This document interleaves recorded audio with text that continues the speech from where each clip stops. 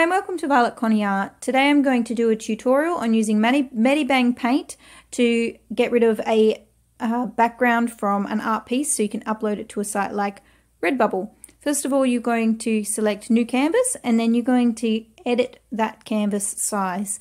So mine's already preset in, but I just wanted to show you where to do it. So you press on the drop down for paper size and select A4, and this is just to make sure that the pixel sizes are very small so you've got a better quality image.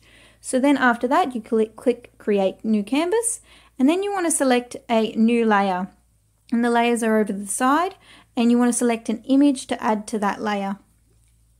And then I picked a document from my Google Drive. I actually picked the fairy that I drew for Inktober for Swollen, so it's a pregnant fairy, and then I just increase the magnification to get it full screen.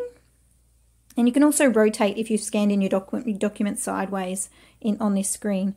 And after that you click set and it will go onto the next screen, and you don't want to extract your line art for this, so click no. Then you can remove this other layer, the blank layer, but I just leave it there, it's not hurting anything. And then up the top you want to select the selection tool, so the square one, and the lasso, and press the little plus button. And then you want to draw around the inside of your piece. Wherever you want to keep your artwork, you go inside. And I made a little mistake here, so I press the minus and I can go around and delete anything that I want. And you just go around the whole entire outside, deleting and adding pieces that you want to remove and delete from your artwork. So you can see that I'm a bit finicky around the edges, making sure that I've got all the white spaces, and then I did a mistake again, so I'm going to remove it, and I just keep going like that and just keep chipping away at it. I think this whole process for this one was really quite complicated. It was one of the more complicated ones that I've had to remove a background from, and it took me about an hour, so it is a little time consuming, but the result is really nice afterwards.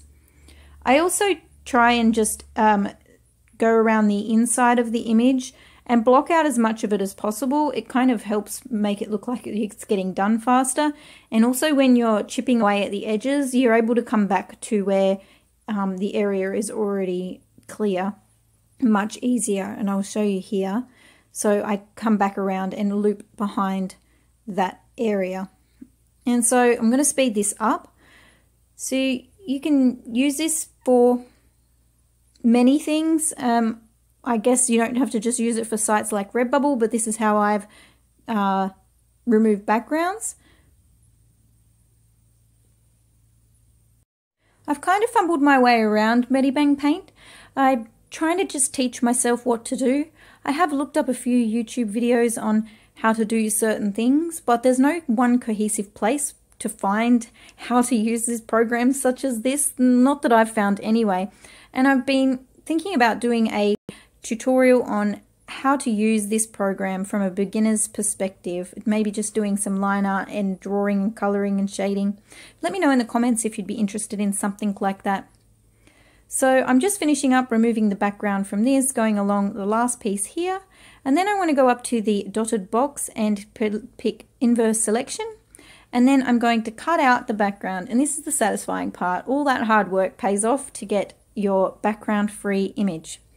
After that I'm going to select the lasso again and just draw around the outside of the image, making sure to leave quite a nice little gap around the outside, and then I'm going to click crop, and this just crops your image to the right size. After that I'm going to select canvas size, and I change it the higher number to about 4,000 something.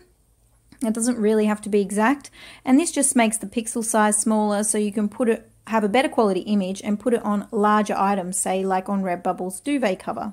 After this I'm going to select export and pick ping transparent, and this will save your image with the background removed. And here is my Redbubble account, and I just wanted to show you a few different colored shirts. Not necessarily going to put it on them, but that the background is removed and it will look good on your products. And then I kind of just do a little bit of editing. Make sure that when you are using sites like Redbubble that you edit each image on every product to make sure that it looks really nice. I hope you found this tutorial helpful. If you enjoyed this video, don't forget to like and subscribe, and I will see you in the next video. Thanks so much for watching.